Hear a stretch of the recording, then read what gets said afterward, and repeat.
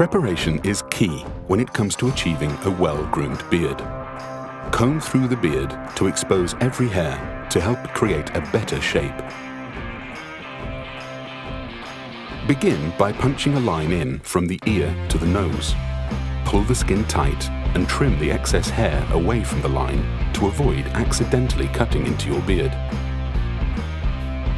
The key to a well-sculpted beard is keeping things short and tidy above the lip and leaving weight around the jaw. You can achieve this by trimming upwards from the top of the lip to the ear, using one guide comb size longer than the area below the lip. Switch to a guide comb that is one size shorter and trim down from the lip to the jaw. Ensure you flick the trimmer away from the jaw to keep the shape and weight at the bottom. Work all the way around the jawline for a nice, even trim. Keeping the neckline natural is essential to achieving peak beard. Using a guide comb one length shorter than the rest of your beard, trim up to the jawline, ensuring you follow the growth pattern of the hair. Take another size lower and trim up 2 inches from the jaw.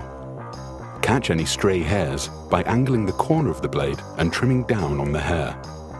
Using just the blade, blend the edge of your hairline to the skin.